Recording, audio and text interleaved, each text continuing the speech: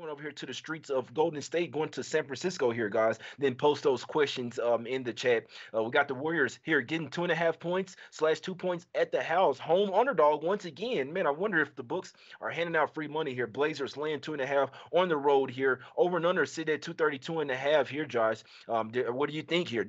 Warriors on the money line seems pretty easy here. Obviously, they've been one of the top tier teams at the house. Obviously, missing their star. They came back versus the Jazz. Can they do it here once again as home underdog here, Josh? Yeah, they're on a nice little run at home since coming back after being embarrassed in New York on back-to-back occasions.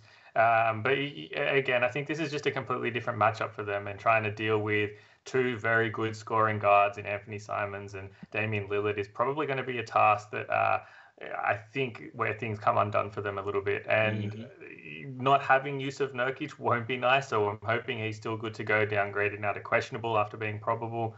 But again, you look at the Warriors, 3 wins are great. Their offense hasn't looked particularly reliable in those. They've been doing it with their defense, which has been fantastic. But defensively, like I said, it's just a different task to have to stop two very good scoring guards that Portland possess. And I'm not sure that they're necessarily going to be able to match up to that. I think that's going to be a very tough ask for that backcourt to keep those guys in check in particular. Whereas I do think Portland still has enough defensively to sort of at least make life uncomfortable and difficult enough for a Warriors offense that is still a little bit too one-dimensional without Steph. They've been shooting the ball fantastically from deep, and that's kind of what they've been relying on these last few games. The Jazz last game were in complete control, and then they put up 13 points in the fourth quarter, went ice cold from deep where they couldn't hit a single thing, but they were getting really good looks and the looks that they wanted in that situation. So if Portland's able to generate similar looks, I don't think that they go anywhere near as ice cold, and they should be able to score, particularly from 3-point range, enough to keep pace with the Warriors. Whereas you look at a game like Memphis, for example, where Memphis were 8 for about 40 from deep and were minus 27 in 3-point scoring. You're not going to win a game like that in the NBA unless you have significant advantages elsewhere. So I don't think the Warriors have those same advantages in this particular matchup. I think Portland are in pretty good stead here, coming off of a decent win, coming off of 3 days rest, where they've been very efficient all season long. I like the Blazers here to get it done on the road to sort of snap their funk, if you will, of road games. I think they've only won 1 of their last 5 on the road. So this just sets up as a really nice spot for them. But again, I do hope that Nurkic is good to go, because I think he's going to be a pretty pivotal part for them. Exactly, yeah. And the main reason I'm right there with you, Josh. I like the Blazers here as well. First half may be a little bit better. Look, we saw the Jazz come out there in the first half and catch as well. Jazz were up after 3 quarters. They basically just lost that game in the fourth quarter.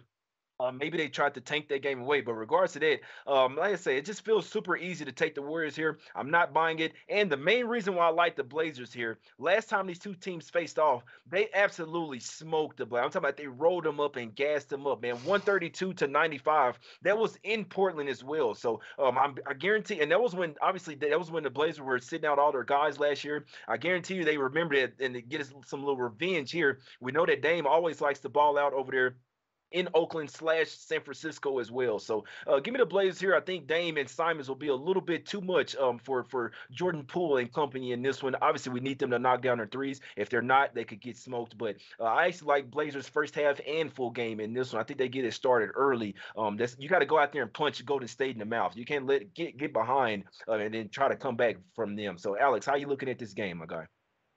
So I'm interested to hear you say that it seems too easy to bet Golden State, because it seems too easy to me to bet Portland. They're only a 2.5-point favorite against this Warriors team without Wiggins, without Gray. I've been thinking about this game all day. I don't know why I haven't bet Portland yet. Now I have a good excuse with the Nurkic injury nonsense going on here. But it does. Everything looks like this is adding up for Portland. Dame loves playing this team. Simons has been really good. So I'm with you guys. This all makes sense to me. I haven't been able to do it yet. I don't know what it's holding me back, but I think I'll just watch and cheer for you guys. But Portland seems to me like the easier side.